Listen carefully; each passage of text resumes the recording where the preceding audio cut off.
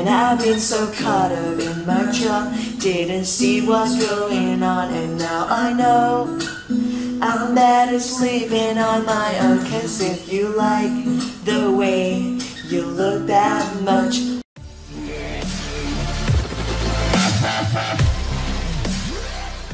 Hello mọi người, chào các bạn ha, mình là Thủy đây. Và như thường lệ, cứ thứ 6 hàng tuần ha, Thủy sẽ lại làm livestream một buổi công chiếu ở trên YouTube để mà gọi là người ta làm một cái gọi là học tiếng Anh qua bài hát. Và bài hát tuần này là bài hát Love Yourself. Đây là bài hát mà các bạn yêu cầu Thủy từ rất lâu rồi, lâu lắm luôn rồi, nhưng mà Thủy chưa có cơ hội được làm, hoặc là vì đang theo những bài hát của Anh Qua một chuỗi cái series luôn, và bẵng qua 1 năm trời sau đó Thủy mới nhớ đến bài hát này. Và các bạn cứ bảo là sao cô hứa mà không làm, sao cô hứa mà không làm, nên Thủy quyết định là hôm nay thì sẽ chọn bài hát Love Yourself làm bài hát của tuần này nhé. Đây là một bài hát mà nó có thành 3 lời lận, và nội dung của bài hát thì thật ra là của anh chàng Justin Bieber ha. Ảnh hát dành gọi là về cái người yêu của anh á. Nói chung là gọi là nó không quá ủy mị, nhưng mà nó cũng không phải là một cái gọi là happy ending nào. Nhưng mà anyway thì mình cứ enjoy cái giai điệu của nó, bởi vì giai điệu bài hát khá là hay, rất là vui tai, rất là bắt tai luôn. Và bài này thì nếu mọi người nghe bản gốc ha thì nó sẽ thuần về guitar luôn. Và mặc dù chỉ là guitar không thôi, nhưng mà nghe mình cũng thấy sướng nè. Nên Thủy hy vọng là các bạn sẽ thích và enjoy cái bài hát này. Và hy vọng là cứ sau mỗi livestream này mọi người lại học thêm được một cái gì đó mới, ít nhất là cũng từ vựng, hoặc là thậm chí là cái sửa cho mình cái phát âm. Ok á. Nếu như các bạn thích những cái livestream ngắn nhỏ hoặc là những clip như thế này thì mọi người đừng quên nhớ là subscribe cái kênh YouTube của Thủy ở cái nút gọi là nút subscribe bên dưới, và đừng quên là bấm vào cái chuông ha, để mà mình có thể nhận được những cái thông báo hàng tuần, mình không có bỏ lỡ clip nào hết. Và gọi là gì ta, để ủng hộ những clip tiếp theo của Thủy, đừng quên bấm nút subscribe. Và nếu như thấy hay thì hãy giúp Thủy share livestream nhé. Mấy tuần vừa rồi lúc mà làm clip thì có một vài bạn bảo là trời ơi sao cái cô làm thấy cũng tâm huyết, cũng hay mà không thấy share, ý là ít người tiếp cận tới quá. Thì hy vọng là mọi người cứ mỗi lần mình coi clip mình thấy hay mình giúp Thủy share, cũng như là nhớ subscribe kênh nha. Ok, các bạn sẵn sàng chưa? Mình cùng bắt đầu bài hát ngày hôm nay ha. Hôm nay thì Thủy chọn một lời thôi ha, một lời không thôi mà đã 4 trang rồi, rất là dài luôn rồi. Hy vọng là mình đủ khỏe và mọi người đủ kiên nhẫn để coi với Thủy từ đây đến cuối bài hát. Alright, are you ready? There we go. Bắt đầu nha. Vẫn như thường lệ ha, Thủy sẽ đi một lời cho mọi người nghe bài hát. Sau đó mình sẽ học từng câu, mình học các cụm trong bài hát này, mình coi một vài điểm phát âm, và cuối cùng là ta hát chung với nhau. Mọi người sẵn sàng chưa? Hãy cùng bắt đầu nha. Go! Mình nghe trước ha. Mọi người để ý ha, ở đây có những cụm im đậm là những cái cụm từ mà Thủy nghĩ là mới với mình, và hoặc là những cái cụm từ mà Thủy nghĩ là mình có thể mình học thêm hoặc mình nhớ thêm. Mọi người nhớ comment xuống nếu mình gặp cụm nào mới với mình nha.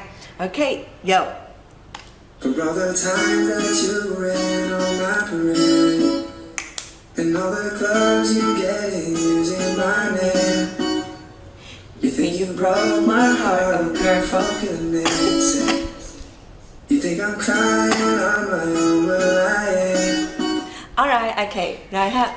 For all the times that you rain on my parade, and all the clubs you get in using my name. You think you broke my heart, oh girl, for goodness sake. You think I'm crying on my own, well I am. Ok, tôi dịch lời cho mọi người nghe nhé. Rồi, for all the times that you rain on my parade. Nó hơi lạ ha, nếu mọi người check thì đại ý của nó như sao? All the times là nhiều lần ha, luôn, lúc nào cũng vậy. Mình hiểu all the times. Times ở đây là giống như lần á, và all the times là lúc mình hiểu nôm na, lúc nào cũng vậy ha, rất là nhiều lần rồi. You rain on my parade.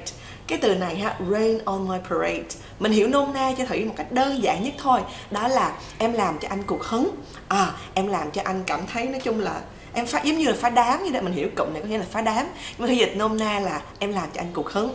Đã rất là nhiều lần á, lúc nào em cũng làm cho anh bị cục hứng. Alright, and all the clubs you get in using my name. Và tất cả những clubs là những gì ta? Clubs ở đây là những cái câu lạc bộ, những cái quán bar, những câu lạc bộ này nọ, beer clubs chẳng hạn ha. Rồi, em get in và using my name. Get in ở đây á, là mình hiểu á, có nghĩa nôm na là tham gia ha. Get in. Get in đọc nối thành get in ha. Using my name, em và những cái câu lạc bộ em đã từng tham gia, em xài cái tên của anh. Alright, em đứng với tên của anh. You think you broke my heart, oh girl, for goodness sake. Là gì ta? You think, em nghĩ là you broke my heart. Ở đây mình học một cụm rất hay thì cũng in đậm luôn ha. Break somebody's heart có nghĩa là làm tan vỡ trái tim của ai đó. Oh girl, for goodness sake. For goodness sake là cái này, sake là mình hiểu nôm na thôi nha. Đây cũng là một cụm mà người ta hay xài trong lúc nói lắm.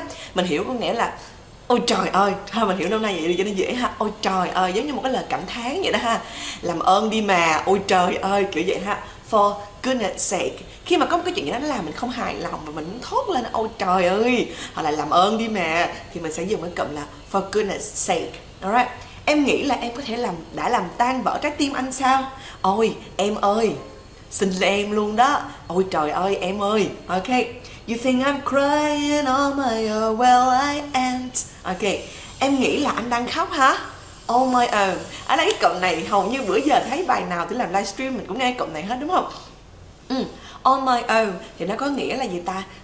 Giống như là tự mình vậy đó. Ok ha. Giống như kiểu là I do it myself, kiểu như tự mình vậy đó ha. Em nghĩ là anh đang ngồi khóc một mình hả? Well I ain't. Không, anh không có đâu. Ở đây and này nè ha, là một cái người ta xài trong văn nói rất là nhiều. Mọi người để ý trong một vài bài hát thì giới thiệu cho mọi người ha, cũng hay cái dụng cái từ này ha. And này nè, nó là một cái kiểu viết tắt của am not, isn't, haven't, vân vân. Thì cái kiểu này ha, well I ain't là không, anh không có đâu, I'm not. Ok. Rồi, túm lại cái đoạn đầu tiên ha, anh chàng trai của mình người ta xuất hiện và gọi là cũng hơi than thở về cô gái này chút xíu. Và kể lể về, đó là có chút xíu kể về cô gái này là cô gái mà chuyên làm cho anh ta cục hứng. Và cô ấy đi những cái biên quán bar, những cái clubs ha. Rồi người ta sử dụng tên của anh chàng này. Và cô ấy nghĩ á, em đừng nghĩ là em làm tan vỡ trái tim của anh nha. Không có đâu, làm ơn á, đừng nghĩ vậy. Em nghĩ là anh đang tự mình khóc hả? Không có đâu, anh mạnh mẽ lắm. Kiểu như vậy ha. Thật ra thì Thủy vẫn có một cảm giác là anh chàng này mặc dù có thể là chia tay với cô này, nhưng mà cũng vẫn có cái kiểu giống như là ta ổn mà, ta ổn thôi, không có vấn đề gì cả. Thật ra là cũng buồn chứ đúng không? Rồi, để không mọi người để ý ở đây ha, có một vài điểm phát âm mà mọi người cần chú ý nha. Đầu tiên ha, for all the times, ở đây đọc nối ha, for all ha, all the times, times. Có một số bạn đọc là time hoặc là tam thì cũng đúng á. Mình không có am và mình là âm I và mình là iams, times nha, không có tờ ha. Mình sẽ là times, cũng không có đừng có thờ là time ha, không phải. Mình sẽ là I'm, times. Ok. For all the time that you, nó đọc nối á, âm t và âm giờ trong rất nhiều những cái livestream trước thì cũng đã từng giới thiệu với mọi người trong quá khứ luôn ha. Chắc cũng phải rất là mấy chục lần luôn rồi. Cái chữ mà âm t và âm giờ thì kết hợp với nhau nó thành nối âm và nó sẽ là that you. Alright. Và từ tiếp theo mà Thủy muốn mọi người để ý ha, đó là từ mưa. Không phải là từ mưa nhưng mà cái động từ cái cụm từ này ha. Từ trong từ này cái chữ rain, mọi người hay đọc là rain, không phải nha. Giúp Thủy ha. Đầu tiên mình để ý cái âm này là âm e và âm y, mình sẽ là e và âm r, chỗ này là r. Rain. Con đọc là rain nhá. Rain. Alright. On my parade. Ok, âm trời nhẹ. Lốt. Rồi được không mọi người? Để ý nha. For all the time that you rain on my parade. Ok, rain on my parade. Phá đám, làm anh cục hứng. Ok. Rồi. And on the clubs you get in. Ở đây đọc nối giùm Thủy nha. Get in. Mình đọc là get in cũng được ha. Mình đọc cái in là được ha. Mình là âm in. Get in. Alright. You think you broke my heart. Ở đây mọi người để ý giùm Thủy nha. Âm này là trái tim, không phải là hurt trong đau đớn. Đọc giùm Thủy là heart. Âm này là âm R mọi người nha. Heart. Tuyệt đối không phải là hurt. Ok. Heart. Alright. Oh girl. Nhớ nha. Chứ không phải là nha. Lúc mà thì dạy trong lớp giao tiếp của Thủy ha, lớp offline tại Kids, các bạn hay đọc lúc mình cho hoạt động nháy âm á, mọi người đọc là oh girl. Trời ơi, nghe nó kém dữ lắm luôn, kém sang đó. Mình sẽ là nó sẽ là oh girl ha. Girl. Alright. Oh girl. Rồi, for goodness sake ha. Sake. Goodness sake. Alright. Ok. Ở đây để ý giùm Thủy ha. On my own. Không đọc là on nha, không đọc là on nha. Không có on nha. On my own. on my own. Và well I, nếu mình nghe kỹ nó sẽ là đọc nối luôn. Well I ain't. Âm này là âm ain't, không phải là âm and. Ok, ain't, ain't. Alright, rồi được không mọi người? Bây giờ mình cùng hát chung với nhau nhé. Are you ready? There we go. Yeah. Anh này hát nhanh nha. Cái bản cover này Thủy chọn hơi nhanh chút xíu. Mình chạy theo cùng Thủy hát. Yo. And all the clubs you get in using my name. You think you broke my heart, oh girl, for goodness sake. You think I'm crying on my own, well I am. Để coi thử hát tông cao hơn được không nha. For all the time that you rain on my parade, and all the clubs you get in using my name. Được không mọi người? Lại ha. Thì hát tông cao như chút xíu so với anh này hát hơi thấp xuống ha. Rồi. For all the times that you rain on my parade, and all đọc nối ha. And all the clubs you get in using my name. Được không mọi người? Last time ha. For all the times that you rain on my parade, and all the clubs you get in using my name. My name, không đọc là my name nhá. Yo. Okay, sorry. Giờ tiếp. You broke my heart, oh girl, for goodness. You think you broke my heart, oh girl, for goodness sake. You think I'm crying on my own, well I am. Đang hát ổng thì qua giọng mình cái nó bị lệch tông á. Rồi. You think you broke my heart, oh girl, for goodness sake. You think I'm crying on my own, well I ain't. Ok, thì đi lại chút xíu ha. I'm crying on my own ha. Rồi vậy nha. You think you broke my heart, oh girl, for goodness sake. You think I'm crying on my own, well I ain't. Ok, được không mọi người? Đi lại lần nữa nha. Version chậm ha. For all the time that you rain on my parade, and all the clubs you get in using my name. You think you broke my heart, oh girl, for goodness sake. You think I'm crying on my own, well I ain't. Rồi, được không mọi người? Được ha. Rồi, lần cuối nha. Mình đi chung với nhau ha. Go. Rain on my parade, and all the clubs you get in using my name. You think you broke my heart, oh girl, for goodness sake. You think I'm crying on my own, well I ain't. Well I ain't. Ok, rồi, xong rồi đó. Xong một lời rồi. Lời tiếp theo nha. Ok. Đi tiếp ha. Yeah. Đâu, rồi, tiếp nha. Go. And I didn't wanna write a song, cause I didn't want anyone thinking I still care, I don't. But you still hit my phone up, and maybe I'll be moving on. And I think you should be something I don't wanna hold back. Maybe you should know that. Alright, ok. Đoạn này được như sau ha. And I didn't want to write a song, cause I didn't want anyone thinking I still care. Và anh đã không muốn ha. Wanna là viết tắt của chữ want to. Và anh đã không muốn viết bất kỳ một bài nhạc nào hết, cause I didn't want anyone thinking I still care. Bởi vì anh không có muốn, anh đã không muốn bất kỳ ai nghĩ rằng anh vẫn còn quan tâm em. I don't. Không có, anh không có quan tâm em đâu. But, nhưng mà, you still hit my phone up. Alright. Nhưng mà em vẫn cứ hit my phone up.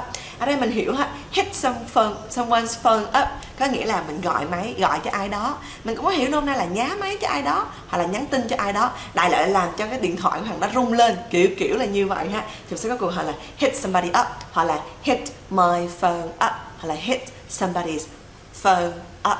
Ok, rồi nhớ cụm này nha. Hit ở đây là mình học nguyên một cụm nha, chứ đừng hit là đọc là đụng ha, không phải.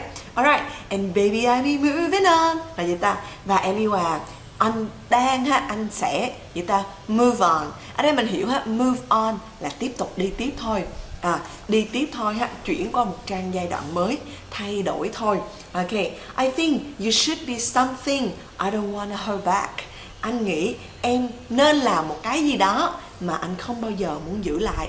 I don't want to hold back. Ở đây mình lại học một cụm rất hay ha, đó là cụm hold back.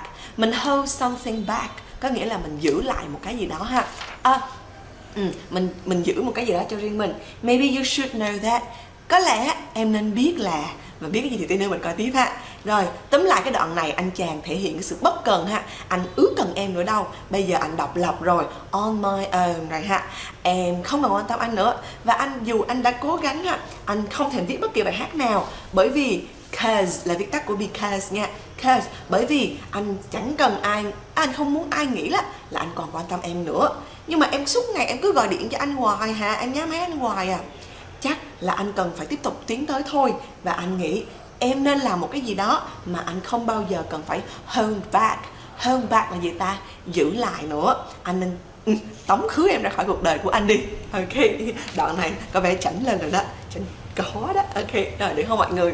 Không, thường nó có một cái hay là sau khi mình tức giận hoặc mình ai đã ruồng bỏ mình hoặc mình buồn ruồng bỏ ai đó, tự nhiên mình có một cái sự gọi là kiêu hãnh quá đáng luôn đó. Nhưng anyway, it's good to say bye bye to someone else and say hello to someone else. Ok, rất là tốt khi mà mình say bye bye to somebody else, ai đó đã cũ, và chào đón một cái say gọi là gì ta, someone new. Alright, bây giờ mình cùng để ý một vài điểm phát âm và hoặc nối âm của Thủy nha.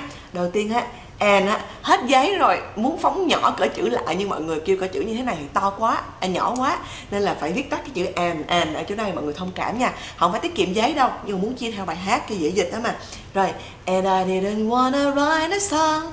Rồi, and I ha, đọc nói là and I, mình sẽ nghe là and I didn't wanna write a song. Write a song, không đọc là write a song nữa nha, nó đọc nối luôn hai á. And I didn't wanna write a song, wanna write a song, write a song, alright. Cause I didn't want anyone thinking I still care, I don't. Ok, rồi chữ này ha, cause I, đọc nối luôn nha, cause I. Ok, rồi anyone thinking, không đọc là thinking nha, thinking, alright. I still care. Ở đây là đọc là still ha, mình sẽ là still, âm này là âm e miệng này là miệng trung tính à, không có cười, không có vui, không có cười, mình sẽ là still, đừng đọc still nha, đọc still nữa. Ok, mình sẽ là still care, I don't. Nhớ dùng Thủy ha, cái chữ don't là không, mình cũng không đọc là don't á, mình đọc dùng Thủy là don't. Alright, but you still hit my phone up. Hit, không đọc là hit nha. Ở đây này mình still. Ở dưới này là hit. Không có hit ha. Hit là tiếng Việt của mình là hit my phone. Ta-da! Từ này cũng là một từ mà các bạn trong lớp giao tiếp có thể sai nhiều lắm. Mỗi lần sửa bài ghi âm cho mấy bạn mà đừ luôn. Bởi vì mấy bạn cứ là phone. Ok, mobile quen rồi, vinaphone quen rồi, cho nên là tự nhiên cái phone phát là tự nhiên nghe là lạ. Âm này là có chữ n phía đuôi nữa, mình sẽ là phone. Alright. And baby I'm moving on. Ở đây nó đọc là moving, âm ngờ nha, đọc nối luôn á. Nó sẽ là moving on, moving on. And baby I'll be moving on. Rồi, I don't wanna hold back, không phải là back gì ha. Nhất là một số anh chị mà học viên Thủy mà ở miền gọi là giọng Hà Nội á, giọng miền Bắc á, thì mọi người sẽ hơi có xu hướng là âm a của mình á, nó sẽ hơi trật chút xíu, mình sẽ là back. Mình không có back ha, mình sẽ là back, back, alright. Maybe you should know that, alright, that. Ok. Rồi, nhớ những cụm hay mà mình học ha. Hit somebody phone up có nghĩa là gì ta? Là mình gọi điện cho ai đó. Hoặc là move on, mình bước tiếp thôi, mình chuyển qua một giai đoạn mới, mình cần phải thay đổi thôi. Alright, let's move on. Ok, let's move on. Thế đó là let's move on, mình hiểu là gì? Tiếp tục thôi nào. Ok, vô, bây giờ mình cùng nghe bài hát nha. You still hit my phone up, and I didn't wanna write a song, cause I didn't want anyone thinking I still care, I don't. Rồi, cái đoạn này nó hát hơi dài, nghe lại chút xíu nha. Vô. And I didn't wanna write a song, and I didn't wanna write a song, and I didn't wanna write a song, cause I didn't want anyone thinking I Cause I didn't want anyone thinking I still care, I don't. I still care, I don't bet. But you still hit my phone up. You still hit my phone up. Rồi, được không? Lại nha. And I didn't wanna write a song, cause I didn't want anyone thinking I still care, I don't bet. You still hit my phone up. Hoặc là no, cũng được ha. Lại nha. And I didn't wanna write a song, cause I didn't want anyone thinking I still care, I don't bet. You still hit my phone up. Cũng được ha. Up. Đi không mọi người? Đi tí ha. And maybe I've been moving on, and I think it should be something I don't wanna hold back. Maybe you should know that. And baby, I've been moving on, and I think you should be something I don't wanna hold back. Maybe you should know that. Được không mọi người? Lại ha. And baby, I've been moving on, and baby, I've been moving on, and I think you should be something I don't wanna hold back. And I think you should be something I don't wanna hold back. Maybe you should know that. Maybe you should know that. Lại nha. And baby, I'll be moving on, and I think you should be something I don't wanna hold back. Baby, maybe you should know that. Nào được không ta? Đi lại đoạn này nha. And I didn't wanna write a song, cause I didn't want anyone thinking I still care, but you still care, but I don't bet. I still hit my phone up. And baby, I'll be moving on, and I think you should be something I don't wanna hold back. You should, baby, maybe you should know that. Vừa hát vừa muốn nhìn mọi người cho giữ được eye contact ha. Xong lại vừa chỉ nữa, cái rồi lại vừa nhanh nhạc nữa, cái nó bị líu lưỡi. Thôi thì Tiên xin phép để nhìn lời luôn đi ha. Được không mọi người? One more time, lần cuối nha. And I didn't wanna write a song, cause I didn't want anyone thinking I still care, I don't bet. You still hit my phone up. And baby, I'll be moving on, and I think you should be something I don't wanna hold back. Maybe you should know that. Ok. Tôi chọn lại một chút xíu để mọi người dễ catch cái giai điệu nha. And I didn't wanna write a song, cause I didn't want anyone thinking I still care, I don't bet. You still hit my phone up. And baby, I'll be moving on, and I think you should be something I don't wanna hold back. Maybe you should know that. Ok, được không mọi người? Hy vọng là mình bắt kịp ha. Rồi, lần cuối với version nhanh nhá. Ok, yo. And I didn't wanna write a song, cause I didn't want anyone thinking I still care, I don't bet. You still hit my phone up. And baby, I'll be moving on, and I think you should be something I don't wanna hold back. Maybe you should know that. Ok, xong rồi đó. Hết một lời nữa rồi. Mình đi vào tiếp theo nha. Yo.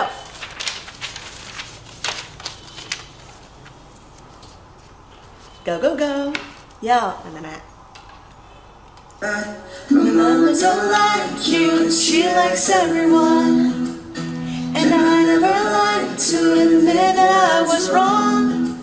And I've been so caught up in my job, didn't see what's going on. And now I know I'm better sleeping on my own. Câu này nó cao quá sao mấy Thủy. Anyway, yo, dịch nha. My mama don't like you, she likes everyone. Mẹ của anh ha, không thích em đâu, mà có thể thích mọi người. Tức là hiểu nhỏ là đáng ghét cỡ nào rồi đó.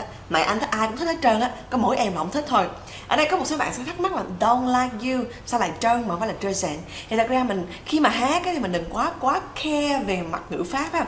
Tự nhiên mình hát là my mama doesn't like you thì nó nghe nó kỳ mà nó don't like you, thì về cái âm tiết và giai điệu nó vẫn bắt theo được cái giai điệu của bài hát thì nó dễ hát hơn, thì mình sẽ là don't like you, chứ đừng gọi bắt bẻ ngữ pháp nha mọi người. Alright, and I never like to admit that I was wrong. Ở đây mình học một cái động từ ha, admit, mình đọc là admit nha. Như Thủy ha, mình sẽ là admit có nghĩa là thừa nhận, và anh sẽ không bao giờ muốn thừa nhận là anh đã sai. Nói chung là yêu em là hình như sai mẹ nó rồi thì sao ấy.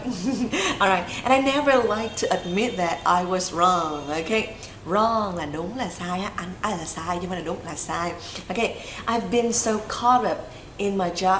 Caught up in my job, caught up một cái gì đó là mình bị cuốn theo một cái gì đó mình bị bắt theo một cái gì đó, mình giống như là mình bị cuốn theo nó đi, mình bị lôi theo đi và anh đã quá bị cuốn theo công việc của mình. Didn't see what's going on, đã không thấy chuyện gì đang xảy ra What's going on, ví dụ mình nghe là what's going on là chuyện gì đang xảy ra vậy.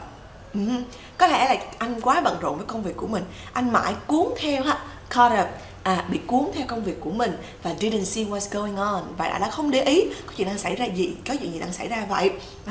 And now I know, và bây giờ thì anh biết rằng, anh nhận ra được rằng I'm better sleeping on my own. On my own lại là một cụm như ta, một mình. Alright. Và bây giờ thì anh hiểu rằng I'm better sleeping. Đây là một cụm rất là hay nó có nghĩa là anh nên. Và bây giờ thì anh biết một chuyện là anh nên ngủ một mình thì tốt hơn, tức là không ngủ với nhỏ nữa, kiểu vậy, thì đoán vậy thôi nha, biết phải không? Anyway I'm better, verb in có nghĩa là anh nên làm cái gì đó I'm better sleeping, anh nên là đi ngủ thì tốt hơn, một mình thì tốt hơn.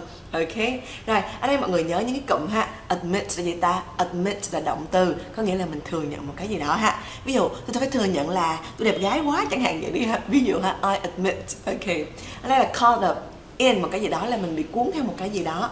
Và what's going on là một câu hỏi rất là phổ biến luôn, có chuyện gì đang xảy ra dạo này của mọi người như thế nào, what's going on. Ok, và I'm better sleeping on my own. On my own là tự mình một mình, và I'm better sleeping, anh nên anh đáng lẽ ra nên ngủ một mình thì tốt hơn. Ok, rồi mọi người bắt đầu mình nghe và mình cảm thấy theo nha. Go. Like you should know that my mama don't like you, she likes everyone.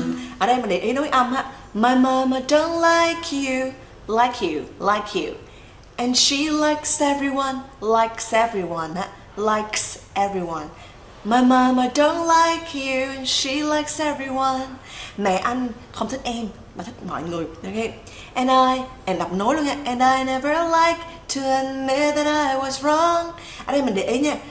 And I never like to admit. Hay đọc nối luôn ạ. To admit that I was wrong. Chứ đừng đọc là and I never like to admit that I was wrong. Được không mọi người? Nó đọc nối luôn nha. Mình nghe lại chút xíu nữa này để dễ bắt cái catch được cái lời you should know that my mama don't like you, she likes everyone. And I never like to admit that I was wrong. To admit that I was wrong. Được chưa? To admit that I was wrong. Đừng đọc là to admit hay đọc nối luôn á. To admit that I was wrong. Đừng đọc nối luôn nha. That I was wrong. That I was wrong. That I was wrong.